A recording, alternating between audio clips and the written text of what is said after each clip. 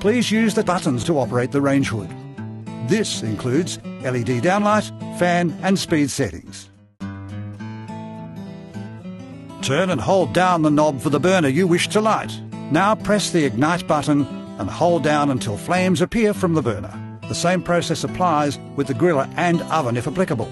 Please note that the grill door is to remain open when the griller is in use, and the glass lid must be fully up when any burners are in use. When using the griller for the first time, run for 15 minutes and the oven for 30 minutes without food inside. It is important to turn off all burners and allow them to cool down before closing the lid.